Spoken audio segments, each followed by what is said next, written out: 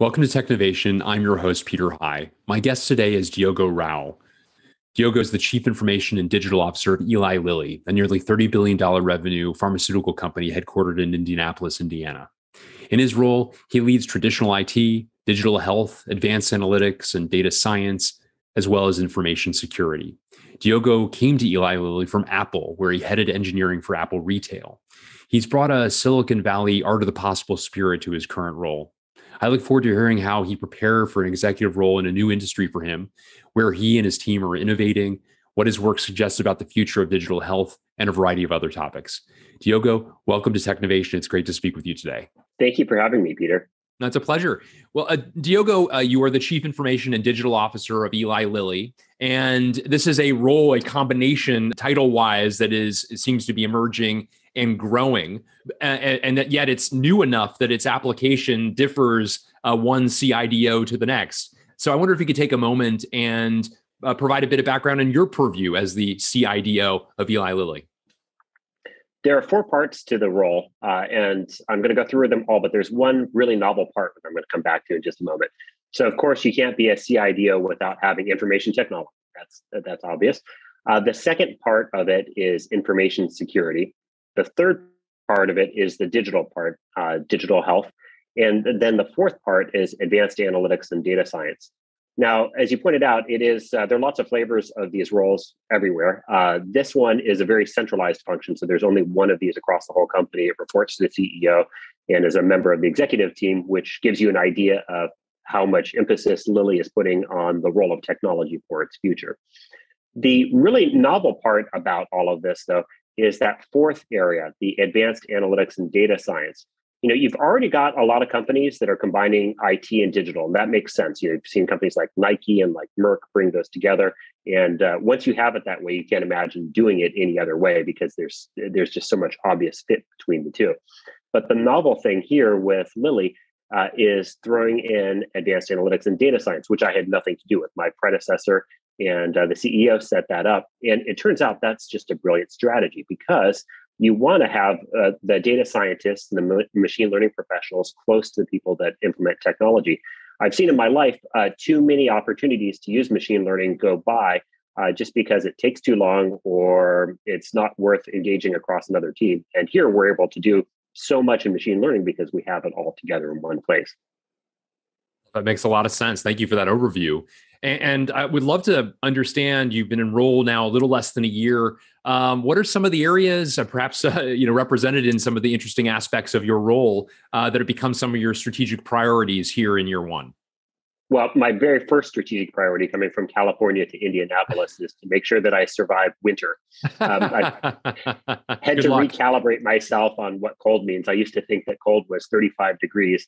And now I've discovered that there are an entire vocabulary for weather that's below 35 degrees, some of it which would not be appropriate for a podcast. But now, and I even caught myself last weekend saying, oh, it's 35 degrees. It's actually nice out today. But on the work front, there are 3 priorities that I'm after. Each one of which, if we can crack it, is big enough to change the industry and really change the lives of patients. So the first one is using machine learning for drug discovery. Now, there are a lot of companies out there that are using machine learning already, and a lot of biotech startups and others that are using machine learning. But the thing is, in machine learning, the victor is always the one that has the most data. It's always no matter how good your model is, if somebody else has 10 times as much data as you, they're gonna beat you out. And the surprise here at Lilly is just how much data there is. We've got thousands of scientists collecting data meticulously all the time and just creating it. And so if we need to go label a bunch of data, we can do that. If we want to classify it or do whatever, we can do that. But on top of that, we've been doing this for decades and we never throw anything away.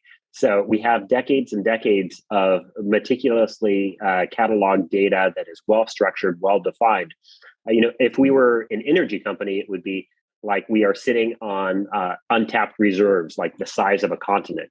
And so I am wholly convinced that we are going to have breakthroughs in drug discovery. I really do believe we're going to see molecules that no human would have ever conceived of through machine learning. The second thing that is a big opportunity is clinical trials. So I came to Lilly 8.5 months ago, and before that, I had spent zero time in the pharma industry. And probably like a lot of people, I didn't understand why prescription drugs cost so much. And I didn't really understand the economics of the industry. I thought that I knew that manufacturing probably wasn't the biggest cost driver, but I didn't really know what drove the economics. And I thought it was research, but as it turns out, it's not researching new drugs that drives up the cost in pharma. It's the clinical trials. That's the reason that it costs $1 billion for a typical pharma company to bring a drug to market. And the reason that it's so expensive in clinical trials is, number one, the cost of healthcare has gone up so much and it costs a lot to support a patient. But number two, you need a lot of patients. And number three, you need patients for a very long time. What's really interesting is the use of digital or lack of digital that is in a lot of clinical trials. And if we can bring in more digital and we can bring in devices and other mechanisms, we can perhaps gather a lot more data and we can gather it in a lot faster, which means we could shorten trial times or possibly reduce the number of patients in a trial. Just a concrete example of that, one of the things that there are a number of drugs out there to help with are daytime sleepiness. Well, if you are sleepy during the daytime, the standard for measuring effectiveness is a thing called the Epworth Sleepiness Score, which is a self-reported patient survey that a patient will score. It was developed in 1991, and that's still the gold standard in 2022, which is kind of crazy when you've got activity monitors that you can just put on and you can just wear. You don't need a patient to fill out a survey to tell you if they're falling asleep in the middle of the day. You can actually measure it, and it's probably going to be more accurate than asking somebody whether they fell asleep. So, we've already brought the clinical trial times down from 10 to 11 years, more to like 6 to 7. But I think we've got another, probably a couple of years that we could bring it down and hopefully then reach even more patients. The third big opportunity is to build a direct connection to the patient. Pharma, interestingly, comes straight out of 1950s textbooks. It is a manufacturing model. Complete with wholesalers and retailers and all of these intermediaries before you get to the actual customer, the patient. And I think there's a huge opportunity for us to rebuild that connection. And when we do that, we can address what's probably the biggest challenge in the entire industry for the patients, which is adherence. And that's keeping people on their medications. One of the things that also surprised me when I came into this industry is how low adherence is just across the board on even life-saving drugs. We did a study a couple of years ago for a drug that we have for treating diabetes called Trulicity, and we had very high adherence. That very high adherence number was 60%. 60% of our patients were on it, and anywhere else in any other sort of an industry or application, 60% is usually not a good number. But here, it's setting a benchmark. Well, what if we could intervene in some way? What if we could remind people about taking their medication? As I say this, I just actually realized I actually forgot to take something I was supposed to take today. A little nudge or a little reminder goes a long way. Or if somebody's coming up to refill their prescription, that's a good time to make sure that financial assistance or they have any financial assistance that's needed. And so with those kinds of interventions, I'm sure we can make a huge difference in adherence. So with that, I think we can get that direct connection to our patients. I think we can really make a big impact on the biggest problem for our patients. Really remarkable. Thank you for going through each of those details. I want to actually return to a point you mentioned closer to the outset, which is this is an industry you didn't have experience with. It's one like any of us where you perhaps used the fruits of what's been built in the industry, but didn't understand the economics, didn't understand how it all came together. Your prior role was as the head of engineering at Apple Retail. I'm sure we'll talk a little bit more about that perhaps in a little bit. But I'm curious, it is a complex industry, as you say. It's one where a lot of your peers around the organizations have PhDs in disciplines, and therefore there is a natural distance between your background and sort of like the talent that builds a lot of these things. I could imagine that potentially being a little bit intimidating. I know it is a lot for your peers oftentimes. What you just described surely is part of the answer as to what made this exciting. I'm not sure how many of those priorities revealed themselves prior to taking the job, but maybe let me ask the open-ended question. What did attract you to this despite a lot that was new and a lot that was foreign, and frankly, a lot that may have been, as I say, a little bit intimidating even. Well, the first thing that got me interested in the role was actually the very first part, where this was an unusual role because it wasn't just CIDO, it brought in the machine learning part, which is what caught my attention. I said, that's interesting. I want to learn more about that. So that's what got me interested. I said, okay, sure, let's have a conversation. And then I met the head of HR and our CEO first, and I was like, wow, these are actually really nice people, the kind of people I could work with. And then I met a few more people, and I said, wow, actually, I really like these people. And I kept going, and I really do like everybody they met. So then it kind of evolved into the people thing. But as I started going through the people thing, I started thinking about some of the science of it. And it was actually after one of the interviews I had with the head of R&D. Let me paint a picture for you. A typical interview, you start off with a question like, how are you? What's your background? What gets you excited about all of this? My first interview with the head of R&D, he said, okay, so tell me, what are your big ideas for machine learning and small molecule drug discovery? And so that was how we started. No, hello, no, what gets you excited? And we had a great discussion that day. We batted around a few ideas, but that kept sticking with me the whole time through the whole process, and actually was the one element of those three parts of the strategy that I did come into the role with. The other two actually came along much later. Now, the next piece of all of this, which everyone warned me about, is you're not going to appreciate this at first, but it's going to grow on you over time, which is the mission, the ability to help patients and to touch lives. And I will say that probably didn't affect me very much in the beginning, but there's this growing sense, and I can feel it more and more, every week, every month that goes by, that becomes a bigger part of the purpose of what attracted me here.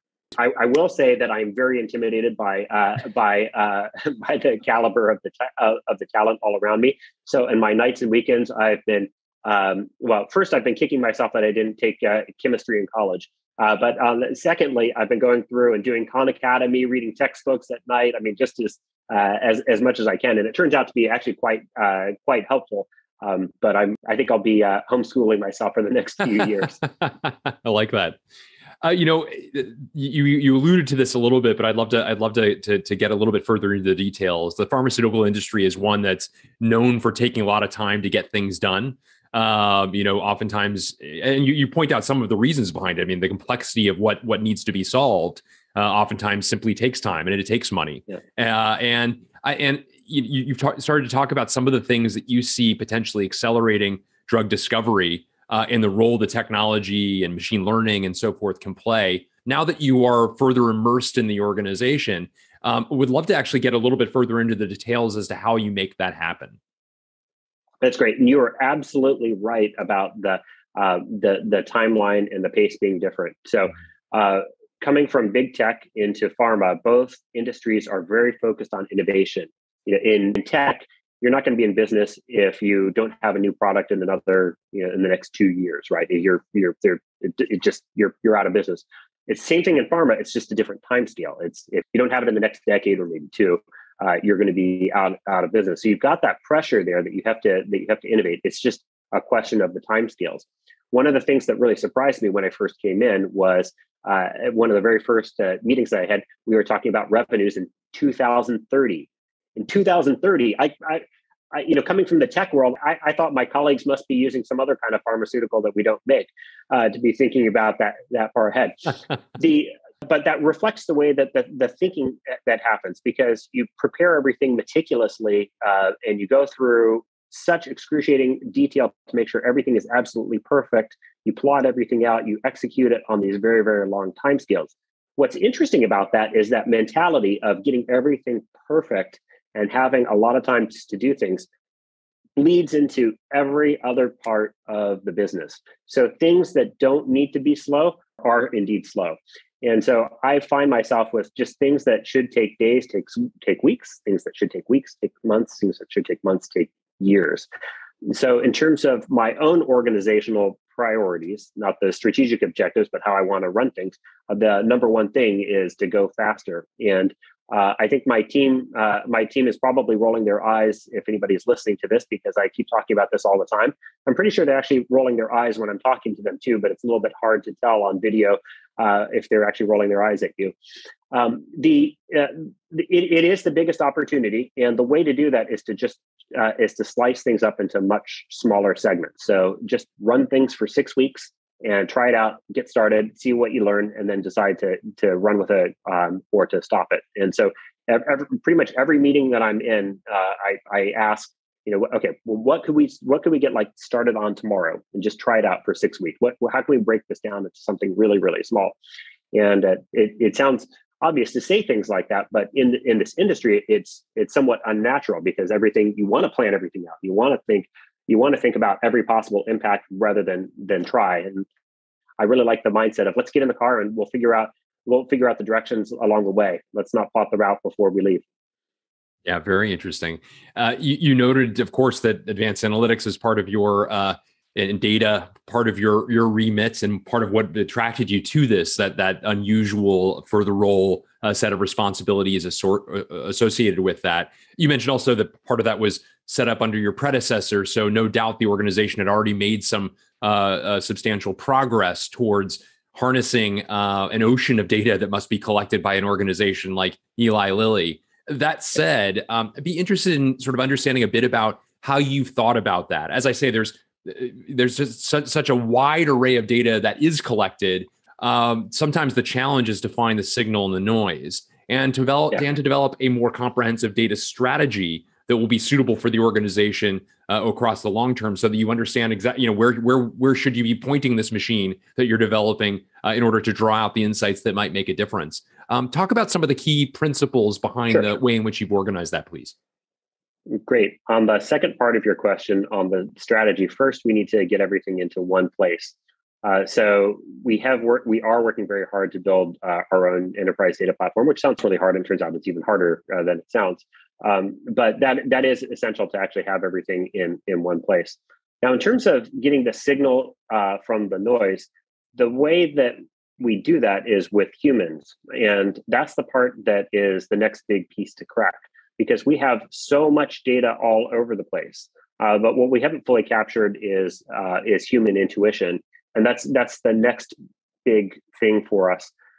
I find it interesting that all these research papers that I've read about machine learning and drug discovery, they all focus on really hard problems of trying to figure out what is the perfect molecule. How do you predict it, and how do you do something with zero human involvement? And the opportunity, I really think, is to actually capture a lot of that human intuition and build that into our models. And I think the way that we separate the signal to the noise is by actually encoding a lot of that thinking. I was just in a meeting with some chemists yesterday where we were talking about exactly that.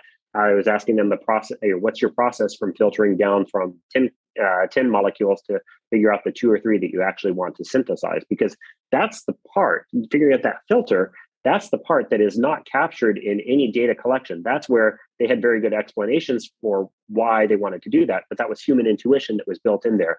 And once we can start capturing that in the models, that's how we're going to separate the signal from the noise. That's such a great insight that you have there, that oftentimes the general descriptions of data and analytics and the various disciplines associated with those, the role that AI plays, the role that ML plays, one gets so quickly towards the technical attributes of this that we forget the human element that's essential as the precursor, as you point out, in many ways, to understanding how best to design this. So a really interesting points you raised there. You worked, speaking of data and analytics and machine learning and these sorts of tech trends that are of extraordinary importance, where, quite frankly, some of the digital native stalwarts, like the one you left to join your current company, have an unfair advantage in attracting that talent. The percentage of great AI or ML data analysts and so on who come from kind of the elite university, such a high percentage of them go to a relatively small number of companies. To do what you're doing, requires a lot of that same talent. And you've moved, of course, from the sort of center of tech and innovation for the world in Silicon Valley to the center of Indiana in the heartland.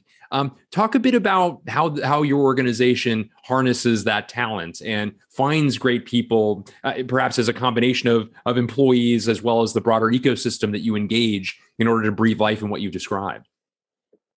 I was surprised when I came in at the talent. I remember sitting down with my boss or CEO maybe 2 weeks after I was here, and I said, "Hey, I've had a lot of surprises." And he said, "Yeah, anytime you start a new role, there's always a skeleton in the closet." And I was like, "No, I'm just blown away by the caliber of the talent that we have here. I would have." As I told him, I would have recruited the entire machine learning team to my former job. How did we do this? What was the secret that we were able to get all of these superstars? Well, there are a few different things going on. So number one, all of those super smart folks in Silicon Valley, they're not all in Silicon Valley anymore. So thanks to COVID, a lot of them are in different places and don't want to work and don't want to go back to Silicon Valley. And as long as we're willing to accommodate that and build up our remote work, we can do that. And we've hired some fantastic folks in Seattle, for example, that are just brilliant user experience thinkers. And all of that, I think, is thanks to the pandemic. Now, the second thing is India itself. And so some of the places that I've just been amazed by the caliber of the talent that is just in this area. When I was at Apple, we were looking at other locations to expand, and we decided in the US that we were going to expand in Austin. I don't remember Indy ever being on our short list of places. And now that I'm here, I'm kind of amazed that we missed it. There are multiple universities all around. If I just take Purdue, for example, they're a university of 50,000 people, 2/3 of which are STEM. That's far more supply than we need, from a single school alone. Now, of course, you've got IU, a bunch of other schools all around, and so there's a ton of local talent that we actually are able to bring into our campus. And so I'm still very bullish, actually, on hiring from nearby. And then the third piece is India. I was also blown away by the caliber of the team that was built in India almost entirely during COVID, and so almost all of our team members in India have not met anybody from Indianapolis yet, which is kind of amazing to me. And the caliber is just phenomenal. I think there's this misconception that you want to go to India because it's a cost arbitrage opportunity. No, you want to go to India because you have just volumes of really bright, energetic folks there, and the level of innovation that we see coming out of our team members in India is just phenomenal. And you allude to some of the changes that COVID, the pandemic, has wrought on organizations, and even some of the silver linings associated with those. Sticking with that point for a moment longer, and as an executive who transitioned during the pandemic himself, I'm curious your own perspectives, any additional thoughts you have about the indelible marks that this period has left on business, and as you point out, some of them quite good, in fact, in terms of practices, talent, and access to it. What are some other things that come to mind as you think about the likely long tail to the changes that have been enacted as a result of this grand experiment that's been forced upon all of us over the course of the past couple of years? Well, the first thing is that I have to say, I'm really glad we had no time to plan for the pandemic. Seeing how much energy it takes to plan for a return to work, I think that if we had a year to plan for the pandemic, if we knew that we had 365 days before the first virus was going to hit us, like the entire economy would have come to a grinding halt because we would have all been planning for this. So I think we were blessed with the fact that we had no time to prepare. Unfortunately, on the flip side, on return to work, we've had so much time to think about it that it's caused a lot of stress for everyone. And there's no company out there that really has nailed it by any account, I would say. There are a couple of things that we learned really well from COVID that I really hope we keep. The main thing that I really liked about it is that it put everybody on equal footing. One of my pet peeves about video conferencing in the old world was there was always the center of mass. You had the conference room, and then everybody else was orbiting, in the periphery. And, I never felt good being in the periphery. I never wanted to take myself off mute when, not being able to read what was going on in the conference room. But COVID leveled the playing field for all of us because we all get to be the same size box on the screen.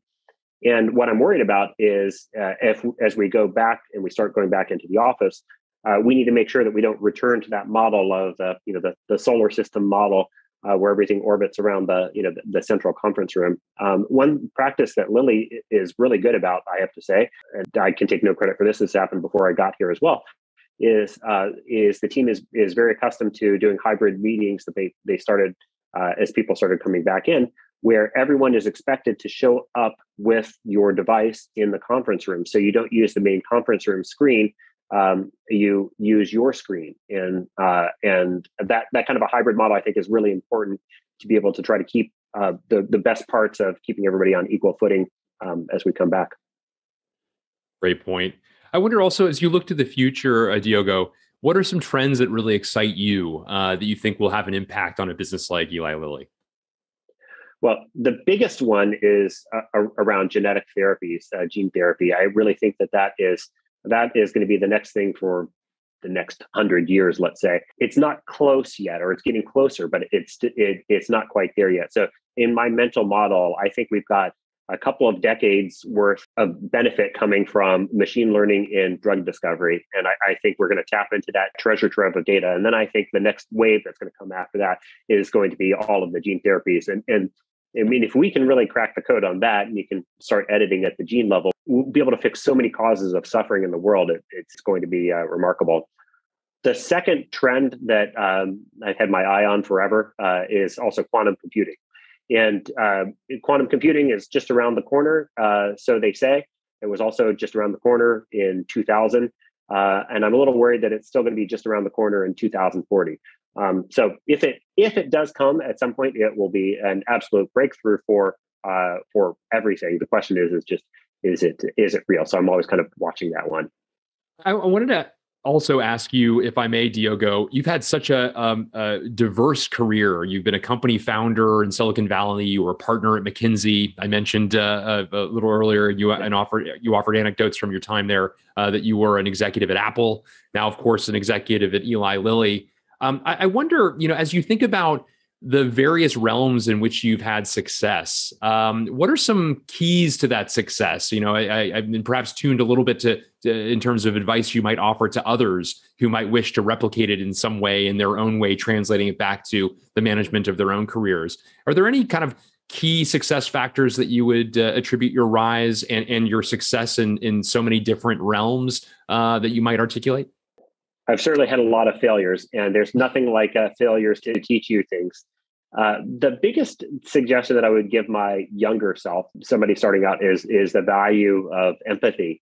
And I think that was probably my biggest breakthrough, which actually started from a training course at McKinsey, no less, but really made me think and really put me in a different mindset. So I don't ever walk into a meeting without thinking about what is on everybody's mind and what would I be thinking if I were in their shoes.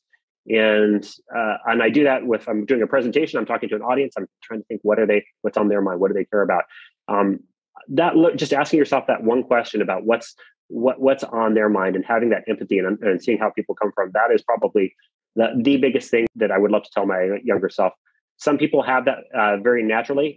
My 9-year-old daughter has more empathy at 9 than I think I did at 29. And I would also say it can be learned. So even if you feel like you haven't started off as the most empathetic person in the world like me, you can learn it, and it's an incredible asset. That's great advice indeed, Diogo. Diogo Rau, thank you so much for a great conversation covering the remarkable things that you and your team are doing at Eli Lilly, a bit about your background and your history and how you've applied what you've learned previously to your current scenario, what you see in terms of the future within the realm of pharmaceuticals and beyond. It's been a great conversation. Thank you so much, Peter. I really enjoyed it.